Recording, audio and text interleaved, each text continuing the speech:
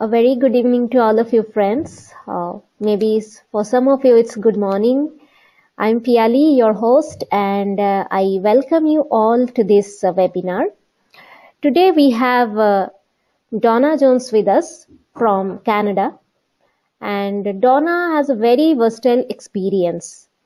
26 plus years of facilitating and designing organizational teams, personal transformation, communication leading from the moment. She is an author. She is a monthly blogger as well for Huffington Post Great Workplace Cultures. If I start talking about her, it will take half of the webinar in this point only. So I would not take much time of yours. I will just share the topic. Today, Dawna will be talking about pivoting to agile leadership through decision making. And now I would request Dawna to take care of the session. Over to you, Dawna.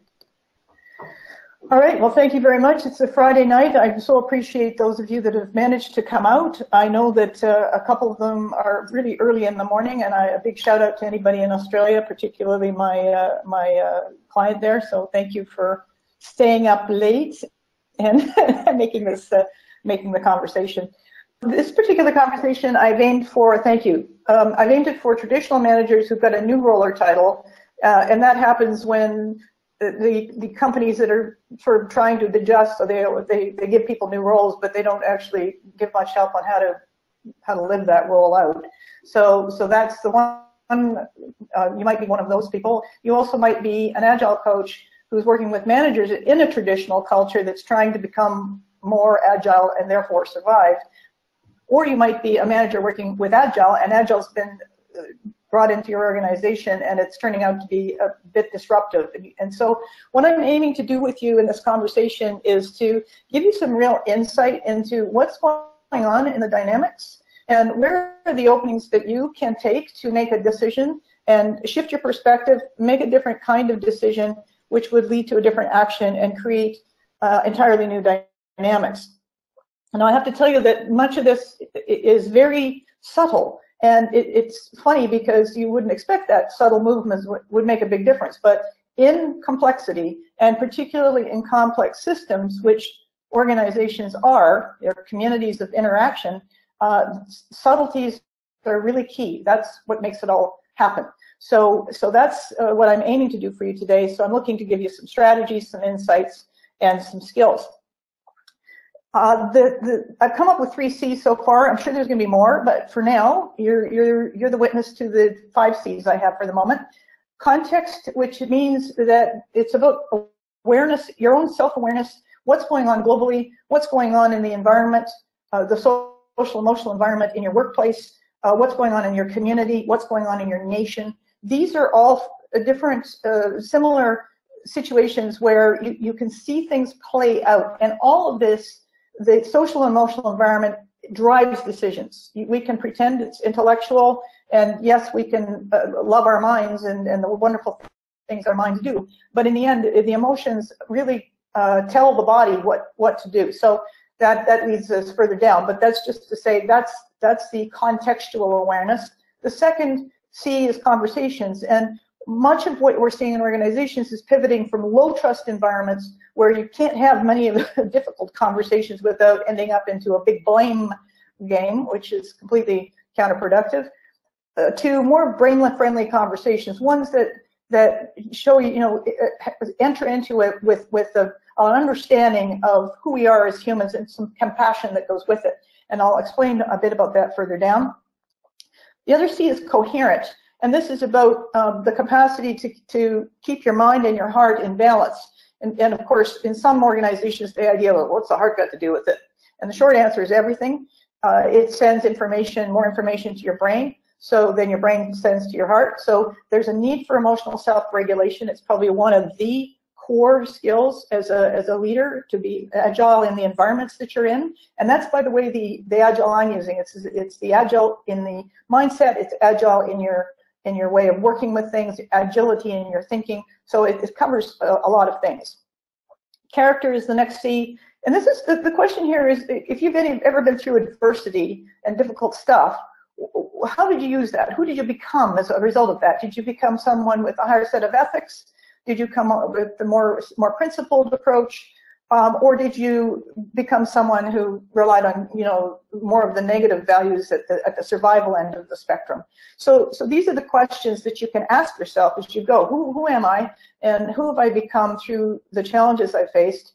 And of course, associated with that is, what do I not know about myself? What's that potential that's sitting there that right now is being contained within this environment I'm in? But if I change the environment, then a whole different thing, a whole different part of me can come forward. And the fifth one, for the purposes of today, is the consciousness, which in this conversation is also mindset, and that's how you see things, how you make meaning, how you filter your perception, and so forth. So I'll just to give you some understanding of how I ended up here with you today and the journey I've been on. I noticed probably 15 years ago that when I was facilitating organizational change, that what was going on in companies was not keeping pace with reality. So there's these massive shifts going on in the environment. The ecological shifts are in our face today: population size, food security, energy security. All these big questions were sitting in the background like a screensaver in 15 years ago, and companies were still running around in circles, and they still do. And there's a reason for that, and I'll explain why. But you could go in, and I know of any consultant, and this is the value of having different perspectives, but any consultant that comes in that's familiar with pattern spotting will go in and know exactly what's going to happen next, because it's predictable. It's driven by brain science, and unless you understand that, you're going to stay in the rut. So it's we'll get into that a little bit more further down in the conversation. So they've written, and as was stated, I've written Decision Making for Dummies, which is not exactly a dummies book. I mean, it is under the brand, but it's got a lot of sophisticated information in there. And also The Intelligence of the Cosmos. There is a chapter in there on deep dynamics, which is one of my favorite things to do, is to perceive what's going on that nobody's paying attention to, because that's what's driving the show. So in there is a conversation on self-organizing, emotion in the workplace, epigenetics, meaning what's the emotional environment and how does that impact decision making. And so that's in the book by Ervin Laszlo that's just been released. Now I want to talk a bit about one of the dynamics that I observed in the contrast between the old and the new, was the evolution of cultures. And this is exactly what pretty much all of you are in the thick of, in one role or another, depending on whether you're in the outside or the inside, or manager, or agile coach, or whatever your role is. And this is what I decided arbitrarily to call the VUCA push, which is the volatility. I'm sure all of you have heard that term, VUCA, but volatility, uncertainty, complexity, and ambiguity. And those are pressuring traditional organizations, which I described on the left-hand side of this diagnostic, to pushing them to drop some of the rigidity and the stability, which is really what those organizations were designed to do, and shift it to something that creates higher value. And therefore, as you can see coming out the other side, there's higher levels of trust, higher levels of agility. Here we are having that conversation, customer loyalty, and very patient investors, investors that are both looking for the longer term as well as understanding the shorter term. So on the left-hand side, you've got very short-term driven, and on the right-hand side, you've got both short and long-term. So that's the push. Now, what's interesting in my observation is that traditional companies they understand that they have to change. Of course, the big question is how, and so this is where Agile comes in, because let's introduce Agile. And the idea is to introduce Agile, but without what I'm going to call the consciousness, without the awareness of what happens when you throw in a different worldview and have it collide with a very, another worldview, completely different one. So there's tension being created in these companies that is unnecessary. It creates a lot of some negative emotions, which are difficult, and also have the effect of compromising decision making. So I'm just going to give you, this is not the best graphic I've ever come up with, but at least it'll give you an idea of where these tensions come from. So the thinking in a traditional environment is very linear analytical. It's looking for the problem solving. Let's fix the root cause. But you're in a complex adaptive system. There is no root cause. There are multiple points where you can take action and have a systemic effect. So that's the agility in the thinking, is recognizing that it's moving. You're going to use linear analytical for some things, but for the most part, when you're working with business culture, you're looking at a systemic total worldview, much larger, broader perspective. And with that, and of course, related to that is that with a linear business process, there's a lot of money being thrown out the end of the pipe. So with a systemic process, you can actually see what's going on. It's a much bigger picture and much more effective decisions going on. The focus in traditional is on profit, believing that companies are profit-making machines. The focus in an agile world, or in a wider world, is on purpose, where purpose drives profit. And it's not just a mini purpose, like it's a very high purpose. Novo Nordisk, good example. Their higher purpose is to create systemic health. That's very high. And there are others that are really good exemplars. There have been companies that have been around for a while that are exemplars that demonstrate this. From a leadership point of view, the traditional view is leadership is tied to authority. From an agile point of view, it's tied to self and collective leadership. So it's much more of a self-organizing approach, much more autonomy, much more freedom for contribution when done well.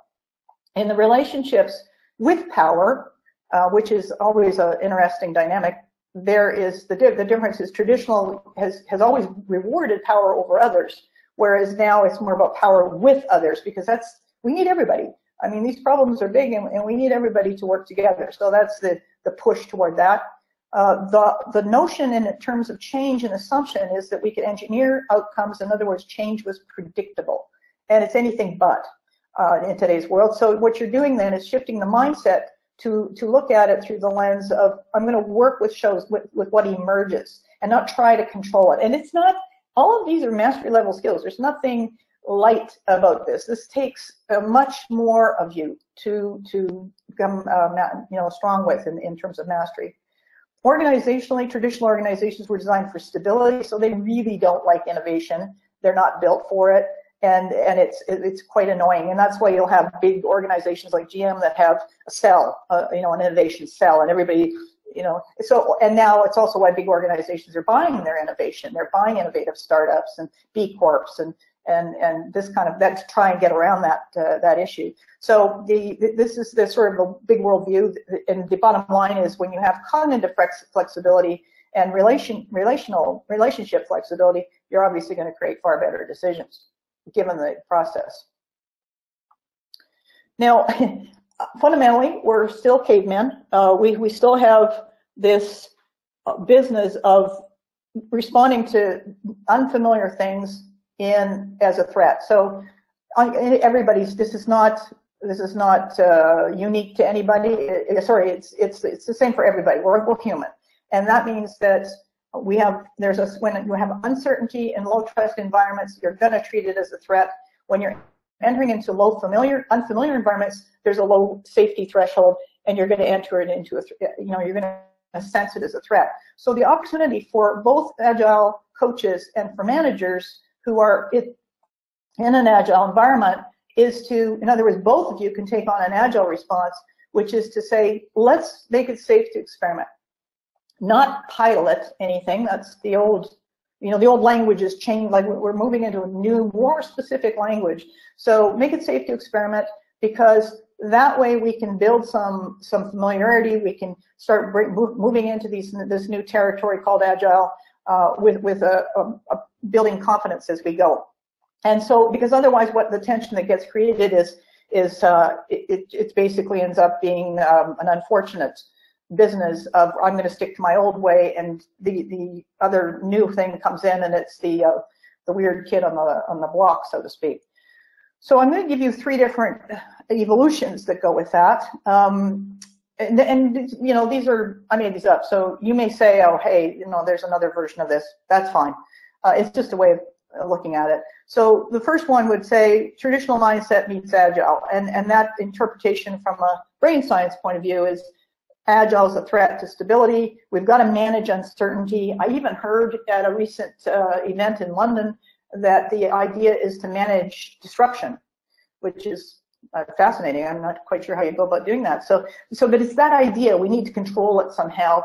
And of course, the idea that we have to hang on to the control and we're afraid of letting it go, it just creates enormous stress for the individual. And of course, that spreads to the organization. So I'm going to suggest that the next level up is to open up a bit and say, well, I'm still inclined to do some tell and sell and still trying to control behavior, but let's open it up a bit and try something else and do it together. So most people are willing to try it if their personal risk is low in terms of their reputational risk, their safety, and so forth. So psychological safety, emotional safety. So try things out, but the goal here always has to be bigger than yourself, because otherwise it's something that you just, there's not enough desire to let go of control in order to experience something else. So this is where the leadership side of it really steps forward from a decision-making point of view. And the highest level, and of course there's a bunch in between, I know, but the highest level is to lead from the emerging moment, which is about really having multiple points of focus simultaneously, seeing the dynamics, deep dynamics, being able to conduct those quality conversations and difficult conversations, because that's where you can use diversity to greatest effect. It's where you can use diversity of opinion, diversity of perspective, diversity of thought, all those things you can have when you've got the capacity to hold the space of high trust and transparency and autonomy, and yet respect being a fundamental core aspect to that. So I'm going to just put the question out, if I may, and that is to ask you, what do you see as being the advantage of making the move, leadership move, no matter what your role is, what's the advantage of making that move out of a fixed frame, where you notice your mind is really rigidly focused, to a more agile way of leading yourself and others? And I'm just going to ask if we can get any questions around that or observations. That would be great. I have a question here. How to convince executives for a buy-in for Agile where there is apprehension? Apprehension. Yeah. Well, if there's apprehension, you already know you've hit the cave brain. It's a threat. And of course, the interesting things about threats is that if you rely on telling them or selling them, you're using a command and control mindset to try and convince them to come. In other words, it's a duplication of what you're trying to actually replace in the organization. So this is where you're noticing your observation of saying, wow, interesting. If there's apprehension, then what you can do is say, well, look, what would make it safe enough for us to try this out together? Put the problem in front of you, both, rather than making it it's executive versus agile. It's actually mutually beneficial, but it's rarely positioned like that. So if you can take it and put the problem and say, this is something we'd like to do, we're going to need your help to do it. What will make it safe enough for us both to try it out together in the relationship and see how it goes, and then let's try that out. So I hope that gives you some ideas. Yeah, we have like another question here. How to convince senior management to move to Agile? You know, it's interesting because, first of all, I'm not sure you convince them of anything. If their mind's made up, trying to convince them will only make their minds firmer. And the reason for that is that they are operating off of a belief, and I'll be talking about beliefs next. But when they operate off of a belief, and you probably noticed this in politics, facts have nothing to do with it.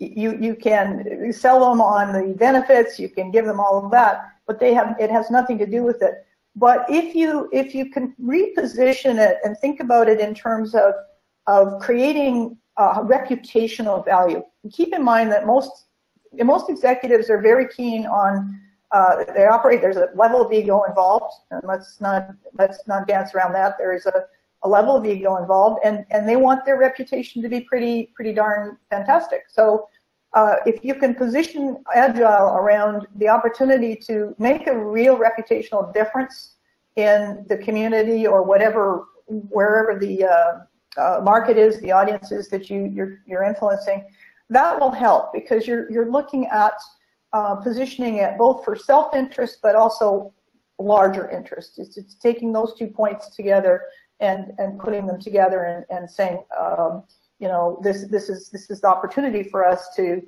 start moving. The reality is, you've probably noticed this, but the reality is that the pressure that these executives are under right now is massive, and it gets worse the more they resist.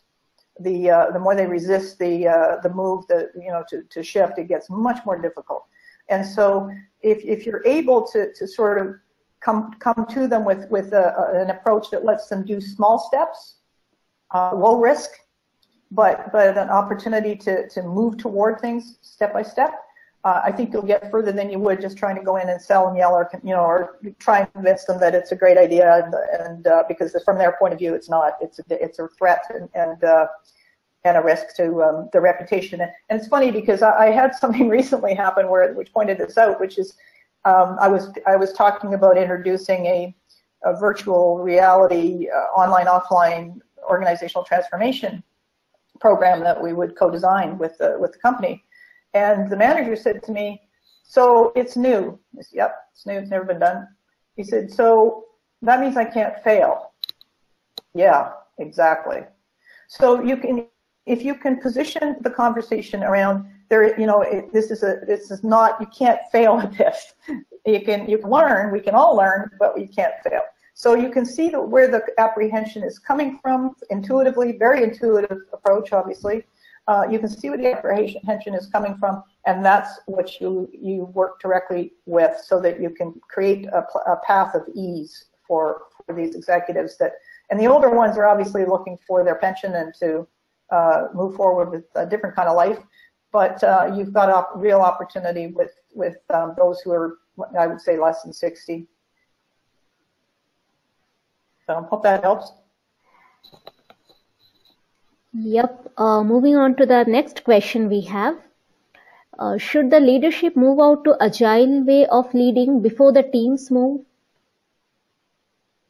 Yeah, this is one of those chicken and egg kind of questions. It's a really good question. I think it's going to depend on the organization. I don't think there's any linear, logical formula for this. I think sometimes teams can illustrate to executives what it's like. If you can master it at the team level, or even get pretty good at it, or good enough that you can say to the executive, "Hey, we'd like you to come in and see how we're working. We'd like your input," or whatever invitation feels right. But I think you can work it both ways, because I think sometimes if the executive are resistant to coming into the agile environment, making it, I think of it as a golden bridge. You create this lovely bridge of invitation, and it's low risk. It's a friendly environment. Come in and join us for coffee, watch how we work. So there's no big test for them. They don't have to control anything. It's just an opportunity to come in and be social. Even that. So it's making the crossing of the bridge quite friendly. And you may find in some instances you've got executives who are actually pretty progressive and willing to say, "Yeah, we want to learn more about this." In which case, obviously, run with that. But it's not that common. So if it's there, go for it. But I would really caution against anything that sounds like, first we do this, then we do this. That's very linear, logical, and when you're working with systems change, there's nothing terribly logical about it apart from what it is to be human. Anything else, and then I'll move on. Yes, we have a few questions here, but the last one I'm taking now because for the time boxing of things. We have a question. Is there any specific metrics for executives to convince them on growth mindset? Yeah, actually there are quite a few. Carol Dweck has done, I'm sure you've heard of her, The Psychology of Mindset, I think is the name of the book. So she's got, and there's a TED Talk on that, and sometimes a TED Talk is a great way to do it, by the way. You could just send a link to the TED Talk, but there's also some research that she's done on that, and the metrics around resilience as well. So that's one reference point. The other person she doesn't use the word growth mindset. Carol does, because that's she has a psychological framework she uses. But Jane McGonigal, who wrote Reality is Broken, she's a game designer, and I've been looking at games to have more fun with transformation instead of making it hard and difficult, but let's have fun with it and bring out play as the vehicle for transforming organizations. Jane has done an enormous amount of research into what she calls the difference between a threat, which is the cave brain, and a challenge environment, which says, can we do this? This is exciting, seeing it as an opportunity to really take on a challenge together. And so she's got a lot of research on that. I think the website is called one of the websites is called Are You Gameful? And then the other one is called Show Me the Science. So I'm pretty sure if you Google either one of those, the Are You Gameful is a set of inventories that different ones that she's compiled that allow you to go in and say, hey, where are my skills at with respect to resilience? And it's a self-assessment, so it's not a big test or anything. You don't, you don't get an A, B, or C, or D, or any of those kinds of things. You just kind of use it to self-manage and lead yourself through growing in that process. And then the Show Me the Science has got a lot more of the serious scientific data that has to do with, and a lot of stuff around health, which is, most organizations are really struggling with mental health and stress, and that's simply because they're not adapting. So thank you for those questions. If it's all right, I'll keep going, and then we'll have another couple of stops, I hope, along the way. Does that work? Yes, that's fine. And rest of the questions we can take care offline. Yeah. Okay, so what I've been talking about then is this shift between the command and control mindset, which is or the traditional view of the organization, which is a very narrow focus. As I said earlier, the focus is on profit, and the idea is there's always a boss. Now, honestly, you can find bosses in employee companies. You can have a small company with a tyrant as a boss, and you can equally have a large company with a very old-fashioned mindset. And in this case, old-fashioned is not a good thing because there's just no agility in the capacity to handle what's going on in the world today. So that's why I say these are much more advanced skills. You have to, as a leader, bring in more self-awareness, more capacity to kind of recognize, like, whoa, I just blew that executive up. That was not my plan. What did I do that I could have done differently? And so you spend some time with a retrospective with yourself on what happened there and how can I approach it and try. So there's a lot of experimentation involved as you make the switch yourself, because you've heard me in these answers say, well, if you go in if you've got a tell, sell, yell, command and control style culture, and you go in and you try and tell, sell something that's supposed to be very agile and autonomous and have all those beautiful qualities of self-organizing, then you're putting those two things head to head, and it's going to blow up.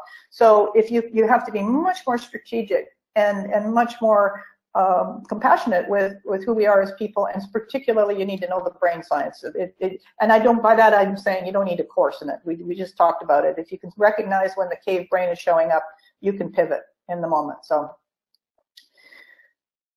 now VUCA, I think the important thing also is this: VUCA changes company purpose, and it changes it because if you were just profit focused, you burn out the ecological resources, and you'll see in my last slide what's happened, and I know you know what it looks like if you're in India. I know not all of you are, but if you're in India, there's, it's the air pollution, it's all these kinds of things that happen when you're profit focused, and so you completely ignore everything that doesn't look like it adds up to money. And so that includes, quite often, looking after people, which is quite bizarre when you think about it.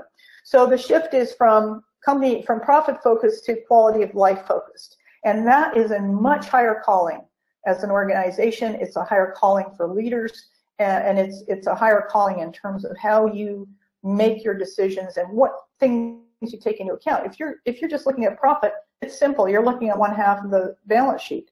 But if you're looking at quality of life, you're looking at much more of the picture. You're looking at, how is this working for the social environment internally? What are the implications for the planet? Right now, companies that are profit focused are throwing money out, a lot of money out. And now we're having to figure out how to retrieve that. So that's a very big opportunity for, if you're, depending on what kind of company you're in, depending on what stage of evolution it's in, if you can see opportunities to broaden the purpose and to move it out of this entrenched belief that it's all about the money and that quality of life doesn't matter, you're going to be well on your way to helping your company actually get through this next set of exponential change, which is massive. So what I'm saying is that in this process, the changes to decision making and leadership, you're always going to be responding to exponential changes. And as long as you've got this pressure to hold back and keep yourself, hold your talent back and not move it forward, the pressure is going to be too much. So we've got a wider calling in terms of global health to help us each adapt more resiliently to handle these exponential changes, not in a fearful way, but as a positive, as a challenge, as a way to step up and really get better at being who we are, and in particularly in who we are in relationship with each other. So now I'm going to show you exactly what happens when you have someone, this is from a colleague of mine, Jay Bragdon. He's got an investment index. It's really interesting. What he's done, this is a model he drew, the traditional model of the firm. And the further down you go, the bottom is the leverage point for transforming firms. And if you're in an agile environment, you're coming in at the structural level or the behavioral level, and so that's the level that you're entering into. But what you're going to run into smack on are the beliefs. So, and because these beliefs have a tendency to drive everything. So I have a colleague who put together a program that benefited people in the company, and when he went to go and get it renewed, he put in a proposal for $2 million savings. Now you'd think that a company that is profit oriented would say yes to money, but no, they said no. And why did they say no? Well, because capital assets have more value than people in nature. That's the belief. Now it's not just the manager that said that, it's the company. So if you took that manager out of that context, he or she would say something else completely different. But in that context, that's the prevailing belief. So we've got to start to orchestrate a shift from limiting beliefs to values-based decision-making. That's a massive pivot, and it's a critical one. And when it fails because there's an inability to differentiate between what's a belief and what's a value. So I'm going to do that next. That's the next question. One of the beliefs, if you're listening to the organization, if you just suspend your mental processing, just go in and listen to the organization, you'll hear beliefs. Agile was going to cause me to lose control. I'm afraid of losing, or you'll see the behaviors that will show that same behavior. Beliefs may or may not be true, but they give you something to lean on in the moment, especially when something unfortunate, like something new shows up, a disruption shows up. Values, on the other hand, transcend. And I chose this picture because I happen to know that, assuming that most of you are from India, there is high value around family. And so family values transcend. They focus on what's important, but they transcend all else. And in personal decision, it would boil down to, do I go to my daughter's concert or the office? Well, if you believe that if you don't go to the office, you're going to get fired, clearly you'll go to the office. But if you value family, you're going to go to the daughter's concert. That's how it works at a personal level. I was at a green investment forum quite a long time ago, and I happened to be talking to the probably maybe next or great grandfather of Henry Ford, and grandson, I should say, of Henry Ford. And he was telling me that when the Model T was first introduced, the belief was, and you can also hear it as a fear, but the belief was that you got in that car and at 60 kilometers per hour, the dog's face would be what you look like. In other words, the speed would distort your human features, and you would look like this poor dog does forever. It would never go back. So this is where it gets kind of entertaining, because some of our beliefs are actually pretty funny. So it's a chance to kind of get some distance and look at ourselves and go, we're pretty funny as a species sometimes. But that's what they do. Beliefs make sense out of experience, out of past experience, and they make sense out of the unfamiliar. So this is why organizations will go into ruts, because they're running their decisions through, this is where we've been, this is where we've always done it, this is how we've always done it. And so they'll keep on that cycle because it's nice and safe and it's familiar. And that is why your leadership is critical at this point in time. So the core question that you're asking yourself is, what is the purpose of these beliefs? Is it limiting or inspiring beliefs? Because beliefs are not good or bad. They're either going to be serving a purpose to be limiting people or inspiring people. And Henry Ford said it when he said, you know, when you think you, whether you think you can or you think you can't, you're right. Whether you believe you can or you believe you can't, you're right. It's that idea. So you can use that idea, that notion of this, what is this, limiting or inspiring, to sort out whether your beliefs worth hanging on or not. Limiting beliefs have what I call the hamster effect. That's these little guys here. So they've been running around in circles really hard, and they realize they're in exactly the same place they were before. So a lot of organizations are experiencing that sensation because they're still in those ruts. So that's a sensation that if you're inside a company and you have this feeling that you go to work every day and you work really hard and you end up in exactly the same place, then chances are it's because your organization is running entirely off of a limiting set of beliefs, and that's a really high leverage point for change, and therefore your leadership, obviously. So this is the more organic model of the firm, and the beliefs in this model are people and nature are more important than capital assets. Harmony with living systems is key to prosperity, and so you can see a very different shift in this model that Jay has put together. Joseph is really his name, and he's just written a book called, we published a book called Companies That Mimic Life, and he's described it as a renaissance because the companies he profiles are companies that have been around for years, like long time. The ones that, most of those companies that didn't model their management style off of nature have died, and they're companies that have closed and crashed, but these companies have learned how to be agile. They've learned how to think like a living system and lead like one. And so that's just something to keep in mind as a reference point in your own observations. So if you looked at what beliefs drive decisions in your place, or what beliefs drive decisions toward Agile, what attitudes towards Agile, what do you get? And I don't think I'll stop here to take that question. I think I'll keep going, and then we'll have space at the end for more. But it's a question that I'm asking to give you a means to sort of go into your organizations and watch what's going on. Just observe, non-judgmental. There's no point in putting blame or anything on it. Just saying what's going on here, and wow, this is interesting. So it's kind of like how if you pretend you're a drone and you're flying over the organizational conversations in your workplace, what beliefs do you see running at work? And that will give you a lot more to work with, a lot more clarity to work with, to be able to know, okay, this is why they're looking at Agile the way they are, and that's so I need to have the conversation. Facts won't change it. You can try them, but it doesn't necessarily, excuse me, going to help. It might, but generally, I just did well, I'm going to speak about that in a moment, but the more reasons, the more kind of understanding you can bring in without confronting people, the better it is, obviously.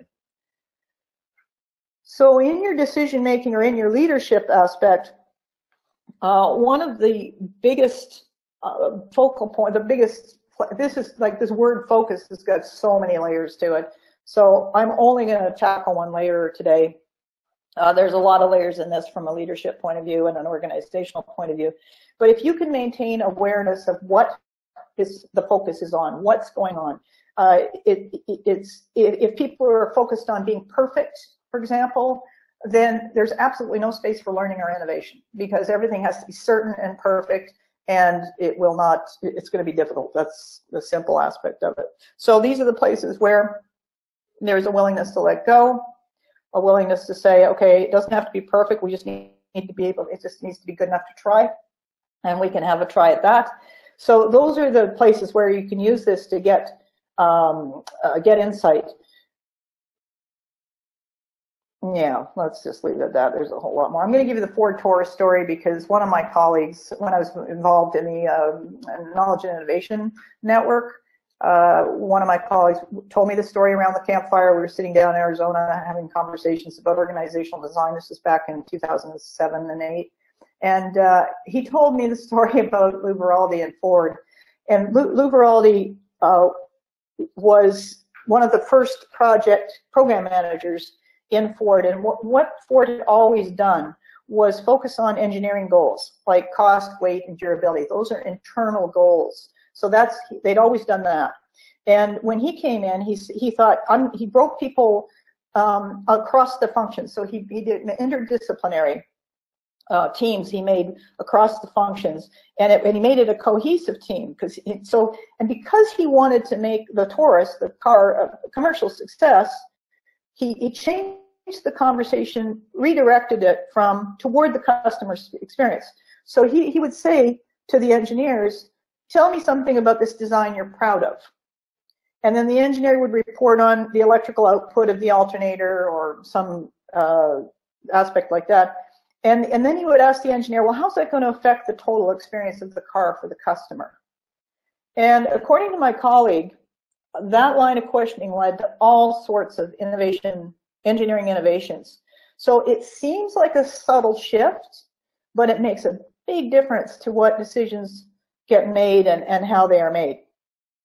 So that's an example of how you can use focus. You know, how do you shift focus by taking one point and adding another point? And I'll just give you an example. There's two more examples here. So what you're doing then in your conversations with your executives or in your conversations is to take a merge an internal goal, what's something we're trying to accomplish internally, with an external reference point. So the first example, how would this feature affect or improve the customer experience? Inside goal, outside reference. So there's a connection made between these 2 points. Similarly, the question that I put in here is from Novo Nordisk, a challenge they gave their employees in 2004. And that question was, how can we save energy and increase profits while investing in renewable energy? So these are not cut costs questions. These are curiosity-based questions. They are invitational questions, and that is where the innovations come from, and they're very brain-friendly.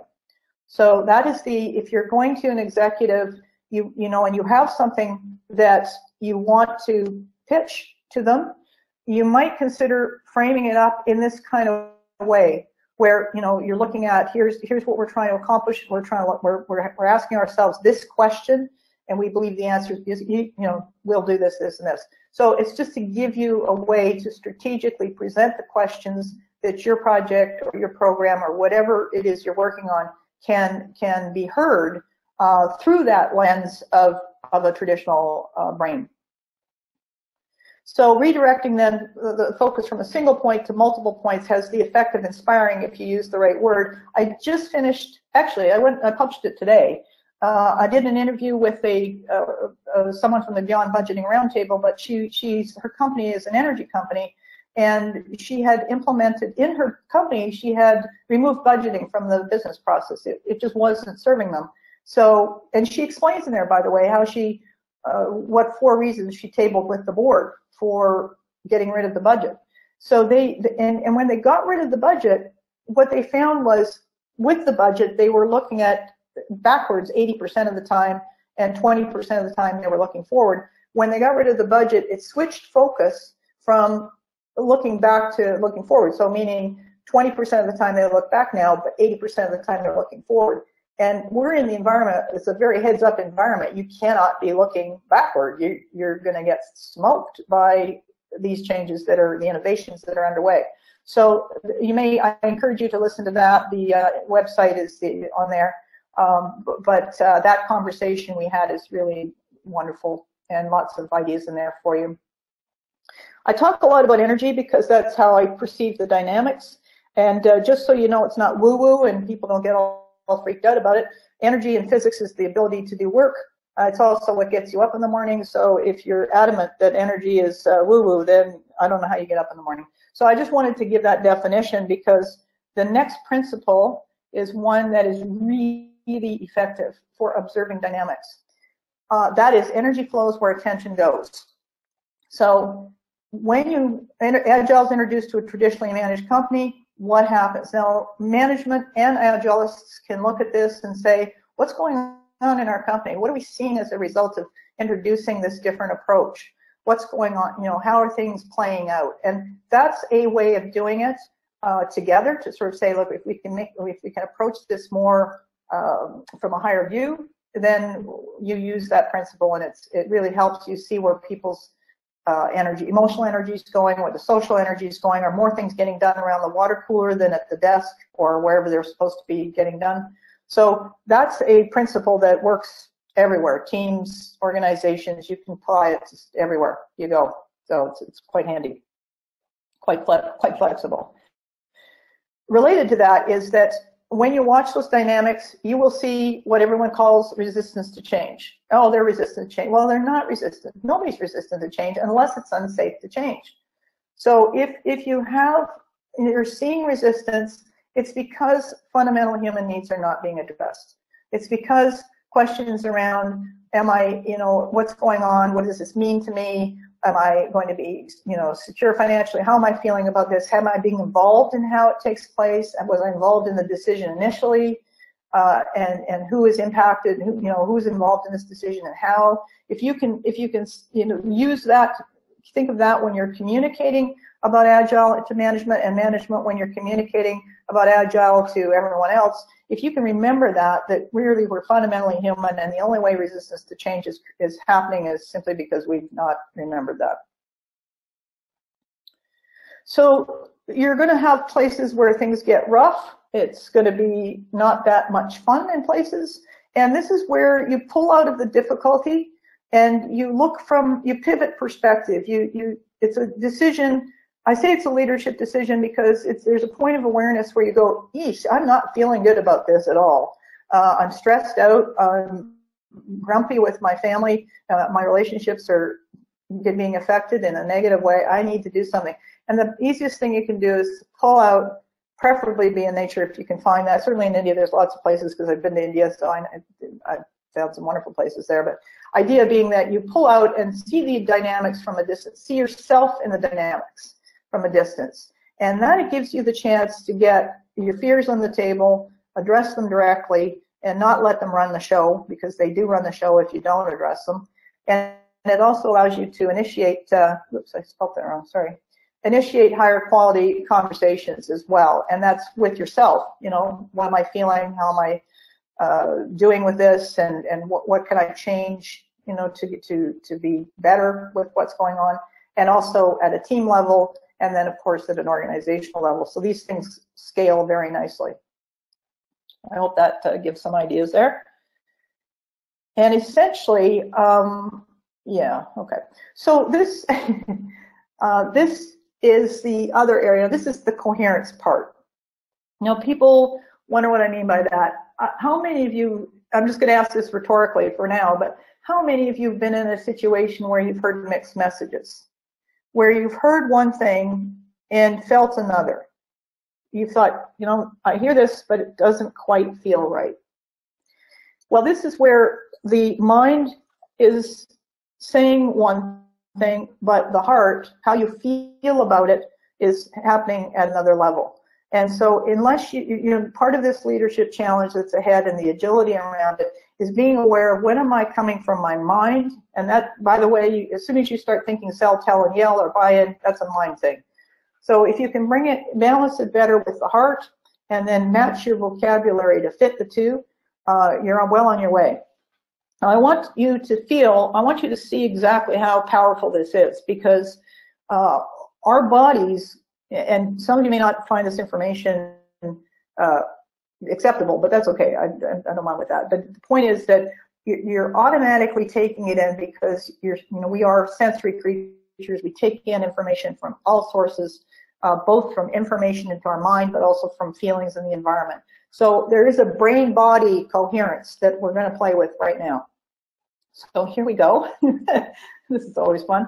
What I want you to do is take your right foot And in your, be preferably sitting down with this. I'm not, if you're standing up, you need to lean against the wall. But if you're sitting down, just take your right foot and do circular clockwise motion. So do circular clockwise motion. And with your right hand, draw the number 6. And see what you see. What do you observe?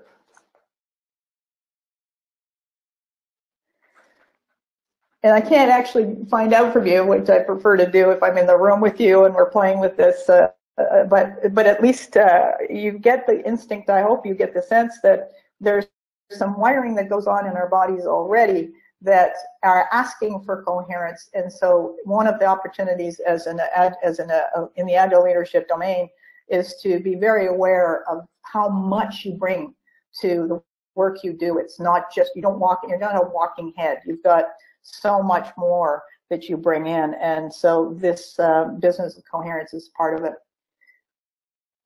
These questions I pulled from conversational Judith Glazer. It was a handout she gave on coaching questions. They're very good, and there's a whole support page from them. I'm not even sure if she's published it online, but I pulled these out because they were good questions that you could use for specific situations. The kind of questions is what I'm pointing out here. These are the kinds of questions that are brain friendly. They shouldn't be threatening to your executive or any, so if you use this kind of language and you approach it in this way, both for discovery or innovation, I think you'll get a lot further than you will if you try and sell or tell. That's what I'm saying around that. So, and the next massive opportunity that you all have is to, as I said earlier, to do the pivoting. This is a picture of Delhi and the smog, and obviously we can't keep doing this. We can't. So the opportunity is to pivot the company's purpose to much higher goal, to benefit, to become what is now known as agents of world benefit, to benefit your communities, to benefit quality of life. Goes back to what I was saying earlier. And I just pulled this out of some research that I saw that in terms of companies, if you're in a company and working for a company, anything clean energy sources, wind and solar would help with food security. So lots of opportunity here to shift and pivot how a company, what the role of business plays, but particularly the company in terms of what it's doing to make it far more profitable and far more prosperous, but at the same time, more importantly, making a much bigger difference. And this is my quote that I've been using since time began. I truly believe this. It's we have some massive challenges ahead of us. 8 billion, 7 billion people on the planet.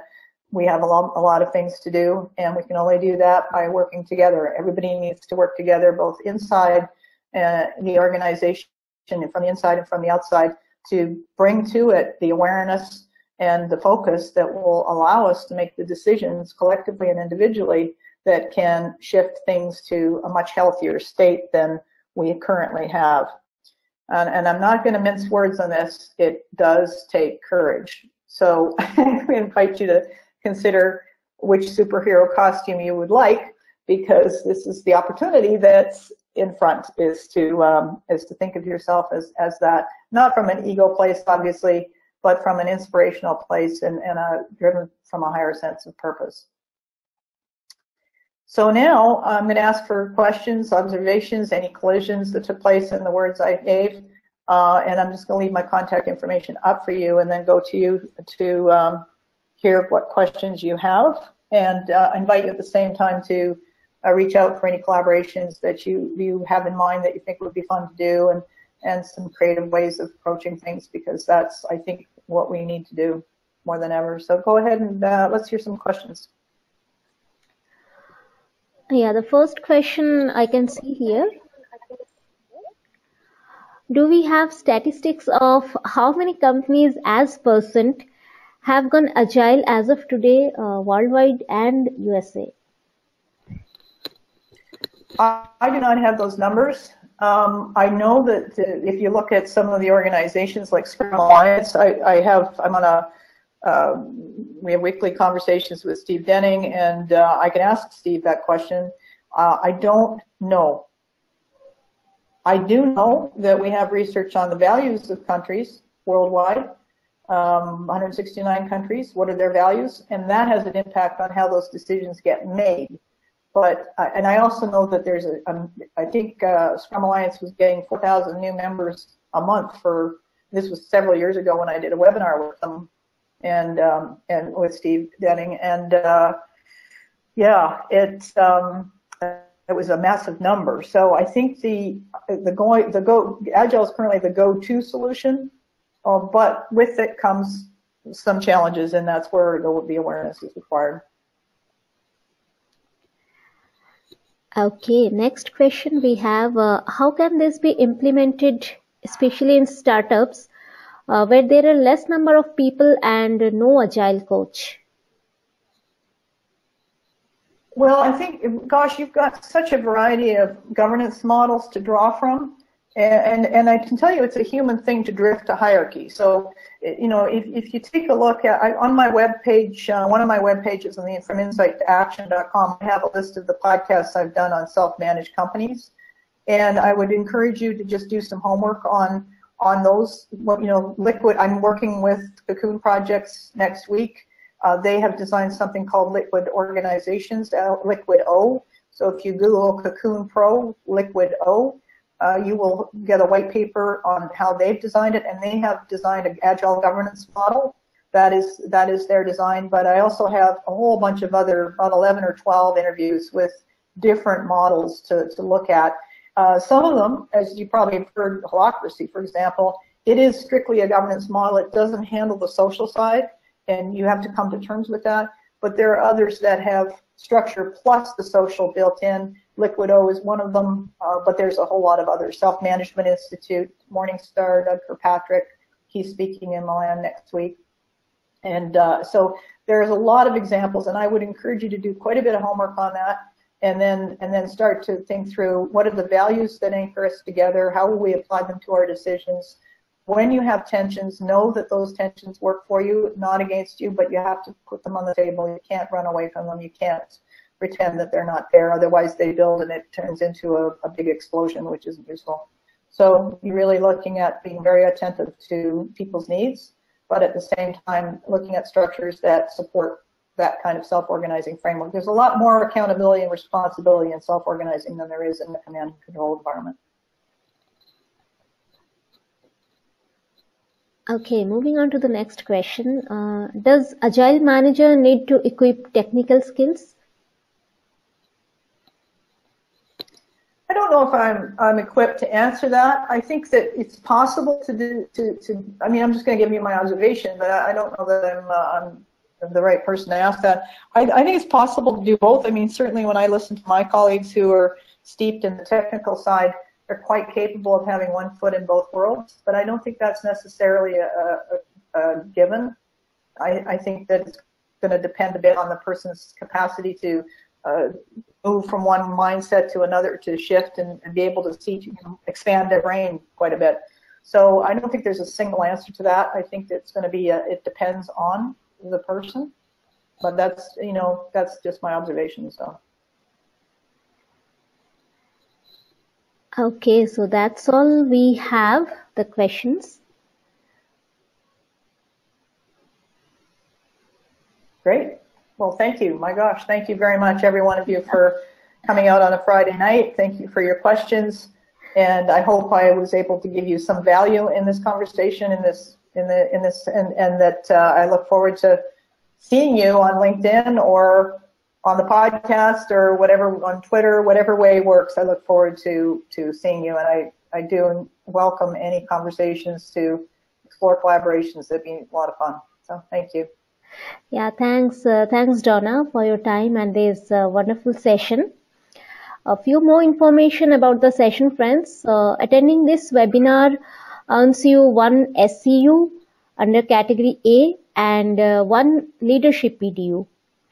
And all this information we will post on our discussion forum on a single thread, and we will share the thread with all of you. Another thing, people from India, especially from Bangalore. The annual conference of Discuss Agile Network is scheduled on December 15th and 16th. It will be a multi-theme conference. We have 4 themes this year: Kanban, Hybrid Agile, Personal Agility, and Coaching and Leadership. And yes, this conference will also give you 16 SEUs under category A. You can check all the details on our website, discussagile.com. So these are the few informations from my side. And once again, thanks all of you. Thanks for joining. Good night. Thanks for your help. Yeah, thanks. Thanks, Dawna.